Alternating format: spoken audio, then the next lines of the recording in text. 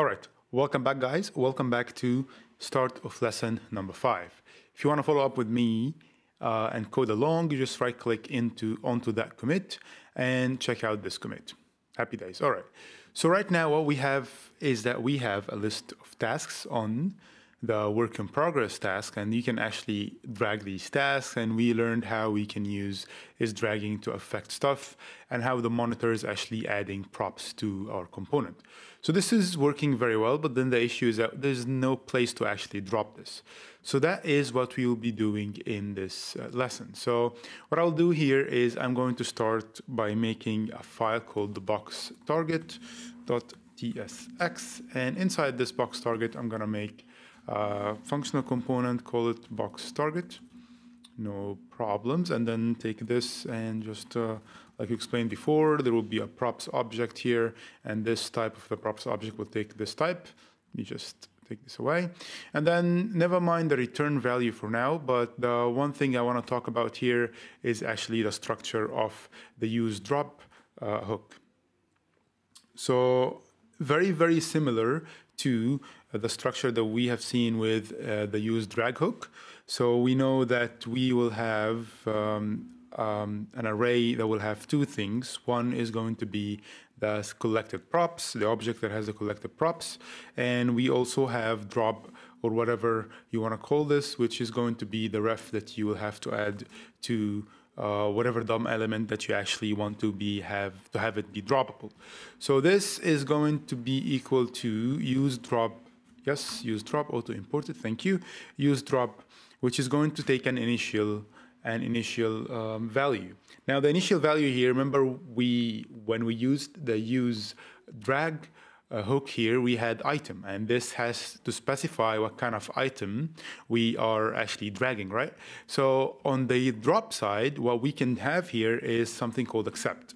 So accept is going to specify what we can accept, what this drop target can accept. And again, I'm going to be using my source of truth when it comes to all the drag and drop interaction, which is item types. So item types.card. So now I am declaring that this drop target can only accept cards. Good. Now, next up is going to be the collecting function. So it's the same thing. So we will take the monitor and throw that into an arrow function that is going to return an object. This object is going to have all the props that we'll be adding. And just to test this and show you that it's actually working, what I will have here is another prop called isOver, and this prop is going to be true if monitor.isOver, isOver is true. So whenever there is an object, there is an item that's hovering over that drop target, and this target is true, we will have actually, we will add isOver there. So our component will get isOver prop. So let me add this here, and isOver will be added. Everything here is good. And just to show this real quick, so we will have a box here, and this box inside of it, let's just have something like maybe drop here, something like that. And we can also just specify a little bit here. So minimum height, I think so, yeah. Min height equals, let's just say 200 pixels for now. Yes, the reason is we haven't really imported this. Yes, once you import it, it will be good to go. What's the issue? Should occur before the import of, yes, that's all right. So we can drag this up like that, no issues whatsoever. Okay, good. So we can have this, and then we can have also a background color. In this case, let me go with something really weird, just to stand up a little bit. So background equal 300 at this point. Okay, so far so good. And what we can do also is we can actually change the background color based on isOver, just to show you that the same thing is happening. So if isOver is true, give this guy a background color of red.200. If it's false, give it red.500. Okay, cool. So let me save this. Everything is good. So it's just complaining here that this is actually an empty interface. Let that be for now.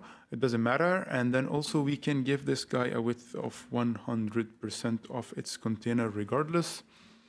Okay, so far so good. Now I would like to go back to tasks, and here I will use that box target that we have just made. Okay, if I save that and refresh, automatically refresh over here. Okay, no, okay, here we go. So we have drop target over there. What will happen is whenever I drag this over the drop target, all right, so this is not working, which is quite interesting. And the reason is because I forgot to use this, the reference. So we need to attach that reference, excuse me for that. We need to attach that reference here to the box. Once you do that, when you drag this over here, the color will change if there is an item over, if you're dragging an item and this item is over here.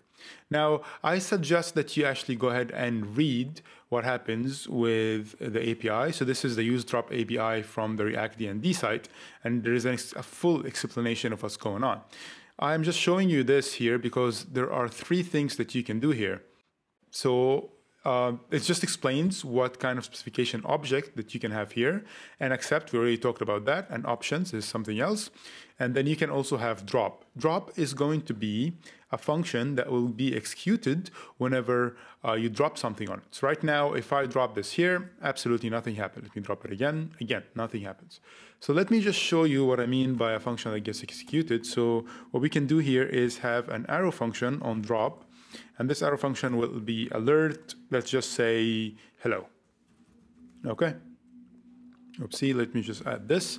So it's just gonna go alert hello. All right, so if I drag this and drop it here, it's gonna be alerting me hello.